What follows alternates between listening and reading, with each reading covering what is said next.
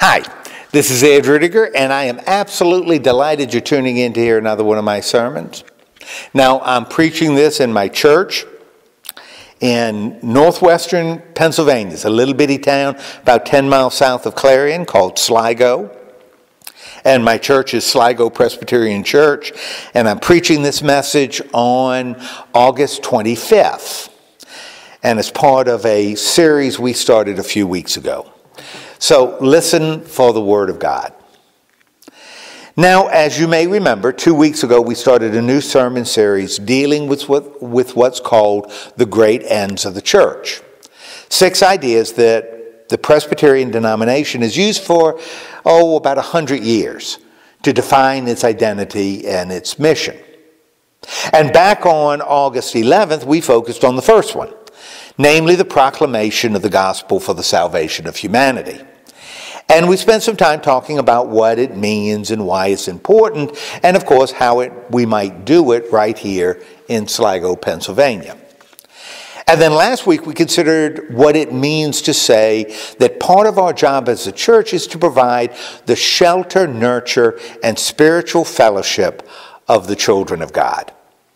And we considered that since we really do need one another both as individuals and as a community, we can actually provide this shelter and nurture and fellowship by rejecting divisiveness and doing everything we can to build up the body, both here and around the world. Now, to this point, that's what we've done. And this morning, we're going to move on to great end number 3. The maintenance of divine worship.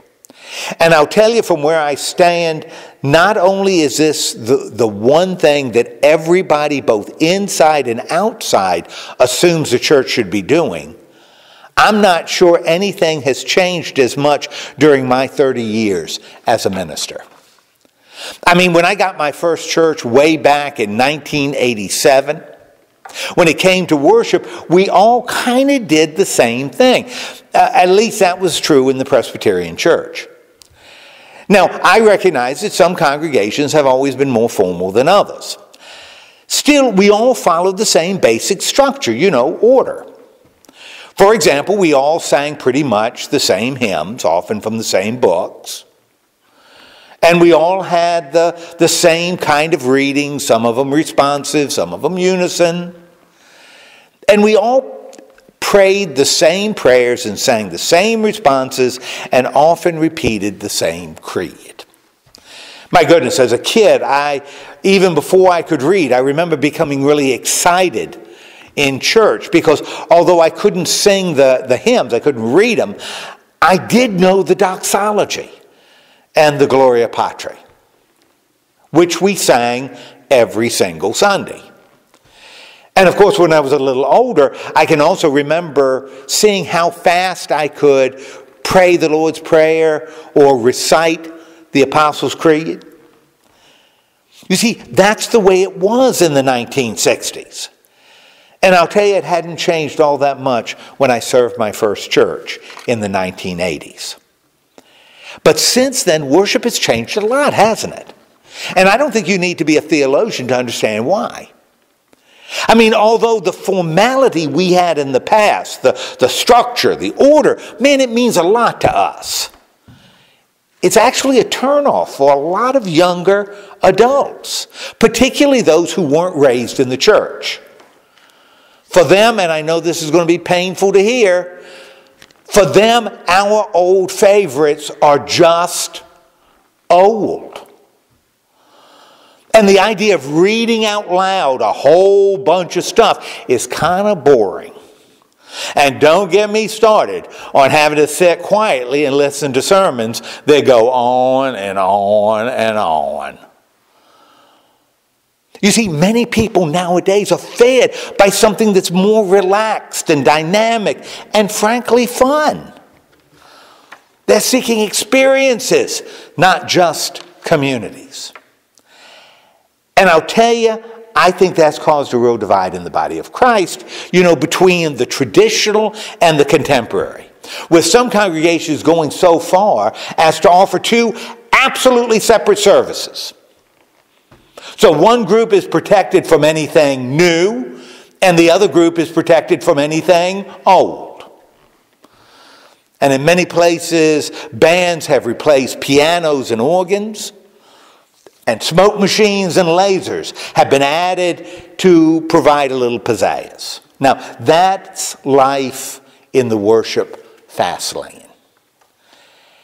And even though that kind of stuff makes me grumble, makes me shake my head, man, it makes me talk about how we can go back, should be going back to a better time, let's reverse the clock so that we can regain the past. When I'm really honest with myself, I've got to admit there's nothing wrong with bands or pizzazz. Still, with all the different stuff that's going on with worship, somehow in the middle of this, I think we may have lost touch with what the maintenance of divine worship is all about, and why it's important, and how it might be done, regardless of the style we happen to prefer. And I'll tell you, that's going to be our focus this morning. And hopefully by the end, at least as it relates to worship, we'll be able to look past the wrapping so that we can better appreciate what's inside the box. And to do that, I think we need to be clear about what worship actually is. And although I know there are all kinds of definitions out there, many of which are really, really good, I'm going to offer 3 characteristics of worship that make biblical sense to me. You see, first, I think worship is about praise. It's about us focusing our attention on God and sharing with Him just how happy we are that He chose to make us His people. And that He chose to redeem us through Jesus Christ. And that He chose to open our eyes and our minds and our hearts by the Holy Spirit so that we can see and understand and trust. Put in a slightly different way, we praise God when we're thanking Him for doing for us what we couldn't do for ourselves. And I'll tell you, this kind of praise, offering praise, goes back to the way the people of Israel used to worship their God. For example, as they approached the temple there in Jerusalem, and the temple is that special place where God is present in a more intimate way, this was the sort of thing they would say. This is what they'd say as they were approaching the temple. Shout praises to the Lord, praise God in His temple. Praise Him in heaven, His mighty fortress. Praise our God. His deeds are wonderful, too marvelous to describe. Praise God with trumpets and all kinds of harps. Praise Him with tambourines and dancing, with stringed instruments and woodwinds. Praise God with cymbals, with clashing cymbals. Let every living creature praise the Lord. Shout praises to the Lord. Now, although having trumpets and harps and woodwinds may be out of our price range, and I know the Gallagher girls would object to me dancing, that's exactly what the people of Israel did as they approached God. Why? Because first, worship is about praise. And second, I think it's also about prayer. In other words, it's about taking who we are. And I'm talking about what we think and feel, what we regret and fear, what we hope and dream. It's taking all these things and laying them before God. Trusting that God really is the one who deserves our thanks and praise. As a matter of fact, it's doing the same kind of thing Jesus taught His disciples to do when He said this to them. When you pray, don't be like those who show off, those show-offs who love to stand up and pray in the synagogue and on street corners. They do this just to look good. I can assure you they've already received their reward. When you pray, go into a room alone and close the door. Pray to your Father in private. He knows what is done in private and will reward you. When you pray, don't talk on and on as people who don't know God. They think God likes to hear long prayers. Don't be like them. Your Father knows what you need even before you ask. You should pray like this. Our Father in heaven, help us honor your name. Come and set up your kingdom so everyone on earth will obey you as you are obeyed in heaven. Give us our food today. Forgive us for doing wrong as we forgive others. Keep us from being tempted and protect us from evil. Now, this is really what it means to pray. The second thing that worship is all about. And third, I think is also about preparation. You see, in my opinion, worship actually prepares us to leave worship, to leave this building, and to face all those challenges of living on the other side of the stained glass. In other words, worship gives us the ability to cope and to endure with hope, as well as the tools to roll up our sleeves and to get to work. I'll tell you, it's less like a drug that demands that we constantly come back for our next fix, and more like an exercise regimen that makes us a little bit stronger each and every time we come. And personally, I think that's what Paul was getting at when he wrote this to the Ephesians. God chose some of you to be apostles, prophets, missionaries, pastors, and teachers, so his people would learn to serve and his body would grow strong. This will continue until we are united by our faith and by our understanding of the Son of God. Then we will be mature just as Christ is, and we will be completely like him. You see, along with praise and prayer right here and now, we're being prepared. And for me, that's what worship is all about. And why is it important? Why is it important for us to gather, to praise and to pray and to prepare? I mean, why is it important for us to take the time and make the effort to leave the mundane for just a little while so that we might enter the divine? Well, for me, I think the answer is pretty clear. I mean, on one hand, I think it connects us with God. Now, don't get me wrong, God is with us all the time. As a matter of fact, his presence is flowing around and through us. That's what the word omnipresent means. But I'll tell you, when we gather to worship, when we gather to praise and pray and prepare. I mean, when we're singing the songs and praying the prayers, and when we're listening to the music and trying not to doze off during the sermon, and certainly when we're gathered around the table and we're sharing the bread and the cup, we're connecting to God in a special way. Something I believe Jesus explained when he said this again to his disciples. I promise you, God in heaven will allow whatever you allow on earth, but God will not allow anything you don't allow. I promised that when any two of you on earth agree about something you're praying for, my Father in heaven will do it for you. Whenever 2 or 3 of you come together in my name, I am there with you. You see, on one hand, worship connects us with God. On the other hand, though, I think it also connects us with one another.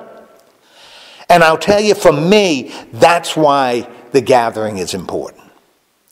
You see, even though we can certainly praise and pray and prepare all by ourselves, I think we can even connect with God while streaming or watching a video or listening to a podcast.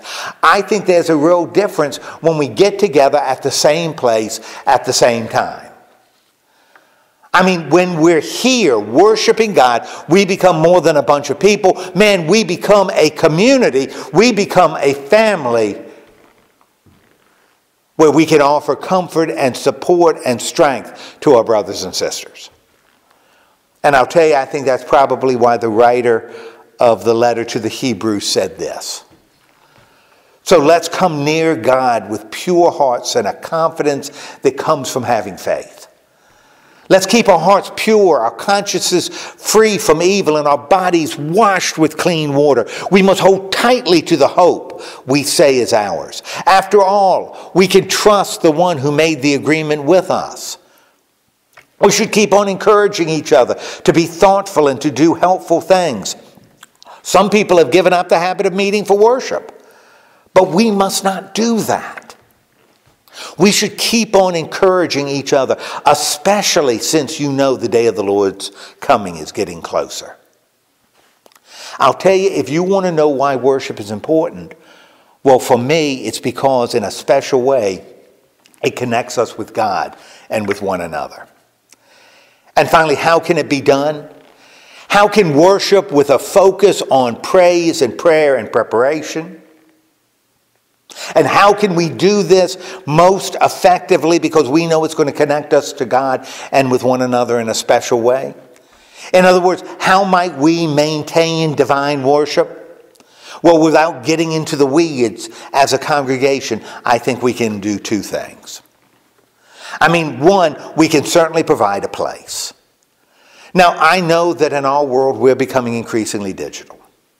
And personally, I think joining this communication revolution is an incredible way to share the gospel of our Lord Jesus Christ and the love of God the Father and the fellowship of the Holy Spirit, to share this with people that are never going to walk into a church.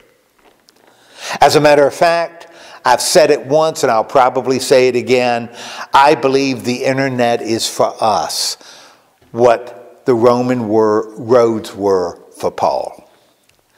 Still, having said all that, if we're going to gather physically, man, we need a place to praise and pray and prepare, a place to connect with God and one another. Of course, it doesn't have to be a church building, but I got to tell you, buildings are really nice and comfortable and convenient. But regardless of what it looks like or what it's called, we can provide a place for people to worship. Something that must be important to God because it's part of His instruction to His people as they are about to enter the promised land. He said, "Soon you will cross the Jordan, and the Lord will help you conquer your enemies and let you live in peace. There in the land He has given you. But after you have settled, life will be different. You must not offer sacrifices just anywhere you want to. Instead, the Lord will choose a place where in Israel you must go to worship Him. All of your sacrifices and burnt offerings must be taken there, including sacrifices to please the Lord and any gift you promise or voluntarily give Him. That's where you must also take 1/10 of your grain, wine, and olive oil, as well as the firstborn of your cattle, sheep, and goats. You and your family and servants must eat all your gifts and sacrifices and celebrate there at the place of worship, because the Lord your God has made you successful in everything you have done. And since Levites will not have any land of their own, you must ask some of them to come along and celebrate with you." You see, as a congregation, we can provide a place for worship. And that's one thing we can do. But that's not all, because two, we can provide a path. And I'm talking about a process and a procedure by which we can approach God. And even though this may take different forms, because if in the last 30 years have taught us anything, when it comes to worship, one size doesn't fit all, still the focus and the goal really doesn't change. In other words, I believe that some structure is necessary as we approach God. Because let's face it, if we don't know where we're going, we're probably never going to get there. And I'll tell you, I think this need for some kind of focus and order was behind this advice Paul offered the church in Corinth. My friends, when you meet to worship, you must do everything for the good of everyone there. That's how it should be when someone sings or teaches or tells what God has said, or speaks an unknown language, or explains what the language means. No more than 2 or 3 of you should speak unknown languages during the meeting. You must take turns, and someone should always be there to explain what you mean. If no one can explain it, you must keep silent in church and speak only to yourself and to God. 2 or 3 persons may prophesy, and everyone else must listen carefully. If someone sitting there receives a message from God, the speaker must stop and let the other person speak. Let only one person speak at a time. Then all of you will learn something and be encouraged. A prophet should be willing to stop and let someone else speak. God wants everything to be done peacefully and in order. You see, in my opinion, by providing a place and a path, that's how we as a congregation can maintain divine worship. Of course, I have no question in my mind that the form worship takes will continue to change. I mean, what was meaningful to baby boomers like me aren't necessarily meaningful to Gen X or to millennials, much less to Gen Z or, God help us, Generation Alpha. As the ancient Greek philosopher Heraclitus said, the only constant is change. And as I hold on to my old favorites with bloody fingernails, the way it used to be, the way God must want it because it's the way we did it in the 60s, I either need to accept it or be left behind. And that applies to worship just like it does to everything else. But I'll tell you, I think dealing with this kind of evolution just might be easier when we recognize that at its core, divine worship is about praise and prayer and preparation. And that regardless of the style, it's important because it connects us with God and with one another. And finally, that in spite of the details that might, based on a whole bunch of things, details we might like or not so much, as a congregation, we can provide both a place and a path. You see, for me, that's the what and the why and the how involved in the maintenance of divine worship. Amen. Well, thanks for listening to the sermon. I hope you found it meaningful.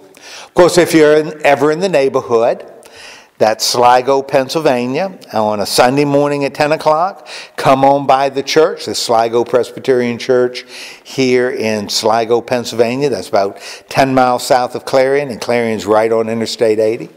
Come on by and worship with us. I think you'll have a good time. Of course, if you're around here on a Wednesday morning at 10:30 or a Thursday evening at 6:30, come on by and join in one of our Bible studies.